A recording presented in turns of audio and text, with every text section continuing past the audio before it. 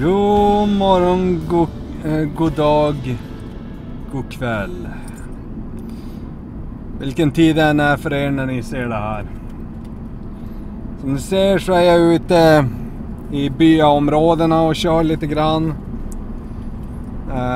Jag har hållit på att ställa in lite kamerautrustning och jag har även facecammen uppe. Så att ni kan se mig också. Det var ju ett tag sedan ni kunde se mig i videoklippen. Jag kommer inte ihåg när sist det var, men det var ett tag sedan. Jag tänkte, varför inte? Jag har ju fästen för det och jag köpte ju fästen enbart för att kunna använda kameran som en facecam. Så att, varför inte? Ja, som ni ser så sitter jag i privata kläder och jag sitter i min Volvo, i min V70 från 2001 och har snart gått 50 000 mil. Det är ungefär 50 mil kvar. Ja, 50 mil kvar har jag. Och sen har den gått 50 000 mil. Ironiskt va? Nästan. Nej men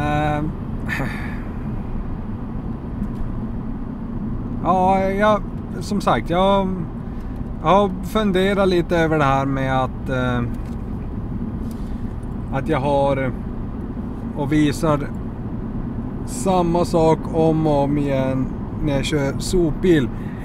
För jag kan tyvärr inte göra så stor skillnad på när jag kör. Vissa saker kan jag ju fota och filma mer än bara att köra. Det skulle säkert gå mycket bättre. Och jag har funderat, jag har en kamrat till mig uppe i ännu högre norrut här i Norrbotten, här i norra Sverige. Han bor lite högre norrut än mig. Och han har en, vad fasen heter de? Contour 2 plus kamera.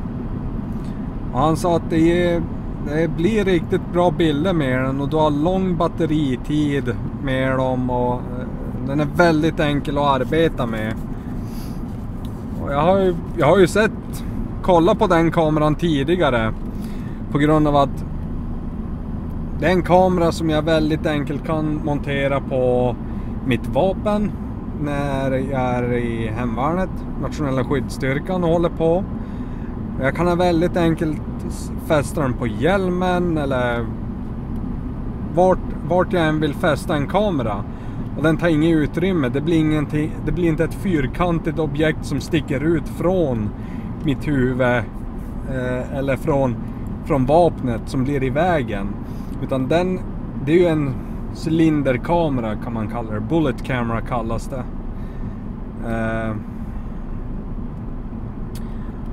Och den kameran gör så att jag kan ha den väldigt smidigt på mitt vapen i nationella skyddsstyrkan.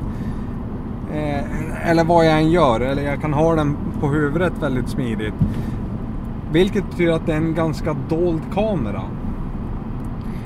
Nu är det inte precis lagligt att ha dolda kameror. Men eftersom att kameran sitter synligt på huvudet. Men fortfarande dolt eftersom att den är så pass tätt intill på huvudet.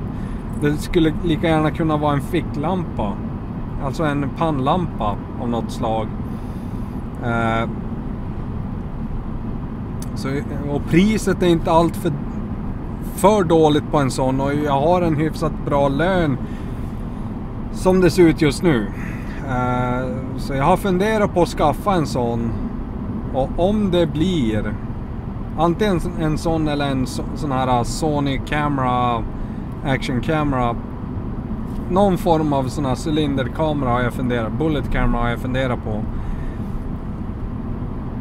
För jag har upptäckt att då kan jag ha den när jag kör sopbil. Jag vill inte ha en kamera som sticker ut från huvudet eller ha en kloss på pannan. När jag kör tankbil så spelar det ingen roll, men när jag kör sopbil så måste jag hålla en lite lägre profil.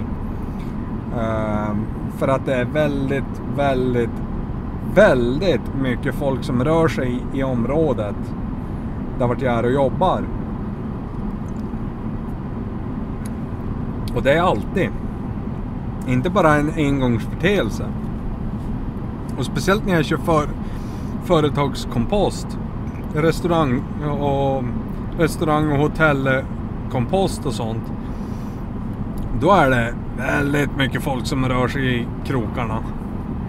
Plus att jag skulle väldigt enkelt och smidigt kunna ha en first person view kamera. Bara lätt tillgänglig, och då kan jag ha så att GoPro-kameran, det är allt jag har att göra med den, förutom vissa speciella tillfällen. Allt jag har den för, det är för att ha som en dashcam, alltså ha den i vindrutan. Den här kameran, min Canon-kamera, det enda jag gör med den, det är att ha den som en facecam eller ta lite bilder och filma, vlogga, allmän vloggning. Och Contour-kameran, ja men, det är en first person view-kamera, punkt. Eller en vapenkamera, beroende på vad jag gör vid tillfället. Så att på så sätt tror jag faktiskt att det är värt att införskaffa den kameran. För jag skulle kunna göra väldigt mycket med den. Och nu snackar vi alltså väldigt mycket skulle kunna göras med den. Eftersom att den är så pass simpel att använda. Och man kan säga vad man vill om den när man kollar videokvaliteten mellan den och till exempel min GoPro. För att de kom ut ungefär samtidigt.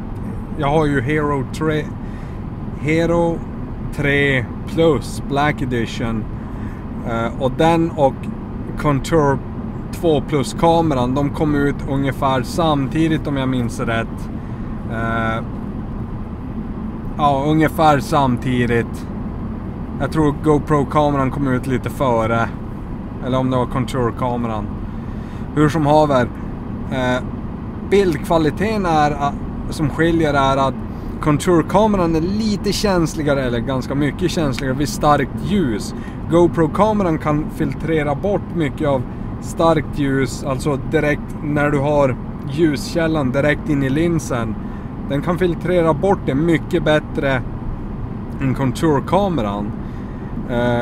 Lågt ljus eller mörker, GoPro-kameran enligt det tester man har sett verkar den vara mycket bättre, att den tar upp lågt ljus mycket bättre än Contour-kameran. Men skillnaden där är i stort sett obefintlig. Det är i stort sett ingen skillnad.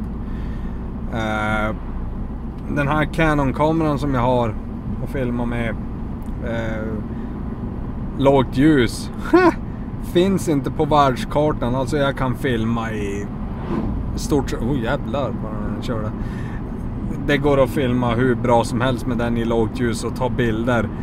På tal om det, på tal om den här Canon-kameran, jag var på Peter Cruising här i lördags som var. Och ja, ni kan ju få se lite exemplarbilder från vad jag filmade. Ni kommer inte få se alltihopa, men lite grann av det. För jag kommer klippa ihop ett speciellt avsnitt, en speciell video med bara den materiellen och en massa bilder från bilutställningen. Och allt det är filmat och fotograferat med hjälp av Canon-kameran som jag har.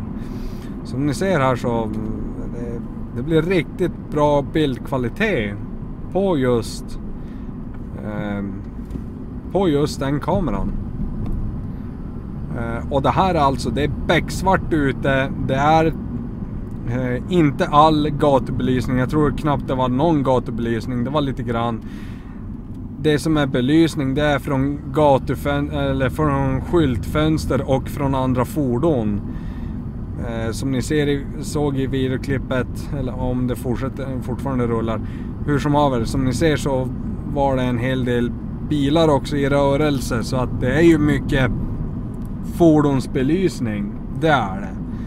Men det är ju knappt någon gatubelysning, och det är skyltfönster i stort sett som gäller.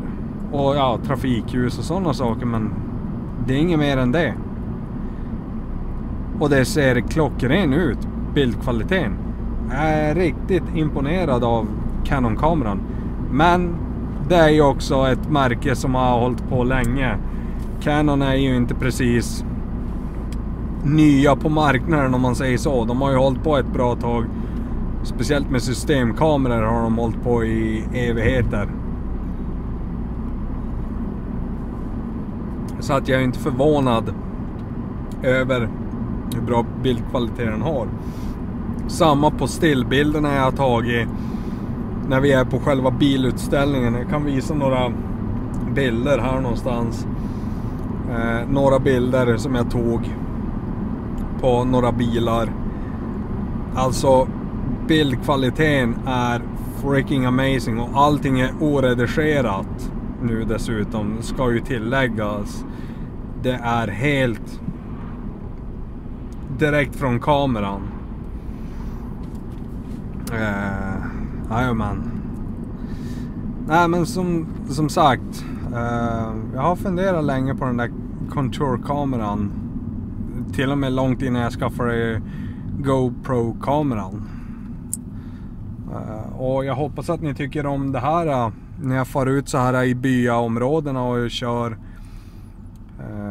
Jag kanske inte visar så där jättemycket, men jag tycker att scenmässigt så är det mycket snyggare än att bara se en och samma väg när jag kör från tippen eller till tippen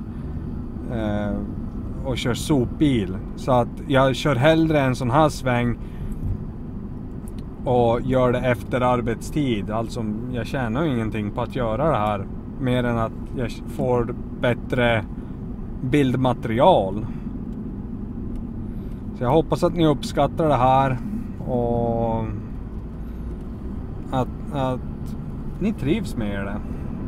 Och dessutom när jag kör så här i ett streck, när jag kör så här efter jobbet, då kan jag köra hela vloggen i ett streck. Jag behöver inte ta några pauser och försöka komma ihåg att ja just det, vad var det jag ville snacka om, eller vad var det jag satt och snackade om. Kanske spola tillbaka i videoklippen och kolla att vad fasen var det jag nämnde där tidigare. Det var någonting jag ville säga, men jag hann inte för att videoklippet inte skulle bli för långt. Utan nu kan jag köra på i 14-15 minuter i ett streck. Jag får en konstant följd av naturen jag kör i området jag kör i. Och det blir bara vackert. Speciellt sån här natur. Det kan inte bli dåligt i stort sett. Oj, nu börjar jag komma upp här vid en skidbacke snart. Slalombacke. Ja, slalom, det är väl en liten slalombacke om man säger så. Den är inte stor, men den är här uppe. Skidstadion är här uppe i alla fall. En av två bör tilläggas. Vi har 2 stycken skidstadion. Har vi till och med 3 stycken här i stan. Men det här är den som är huvudskidstadion. Vi har skidskytte och allting.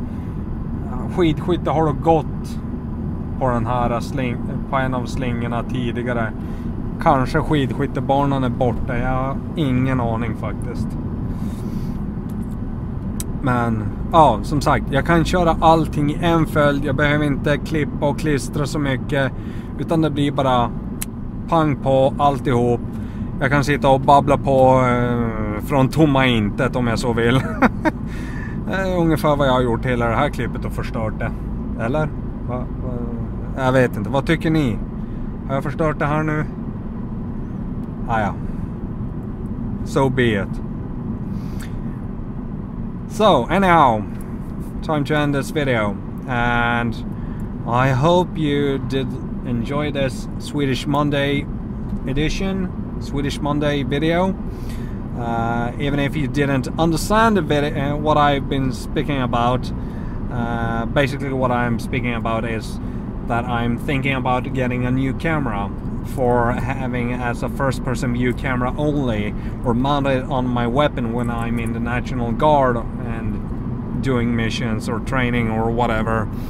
It's a Contour 2 Plus camera. I've heard and I've seen what I've seen of it. It's a really good camera, but yeah, I've been thinking about that camera even for as long as before I got the GoPro camera. Anyhow, if you did like this video, no matter if you did understand what I've been talking about or not, give me a thumbs up. It do helps the channel, it do helps spreading my videos to other viewers. It's basically the best way to support me,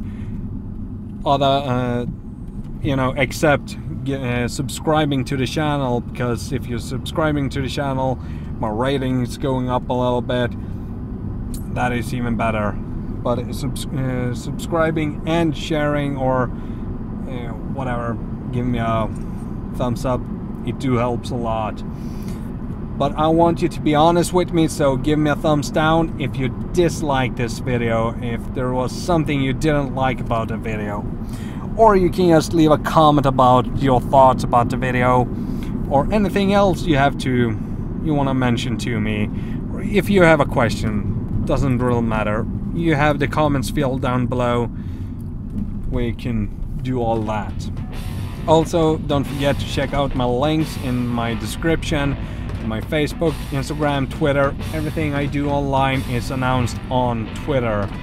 I'm actually thinking about doing some micro blogs on Twitter, start doing some micro blogs, short messages on what is going on in my day, what I'm doing at the moment and whatnot. So I've been thinking about start doing that on my Twitter, because I want to have some more activity over there than just what I'm doing online. Anyhow, thank you for watching, and I hope to see you in my next video. Bye!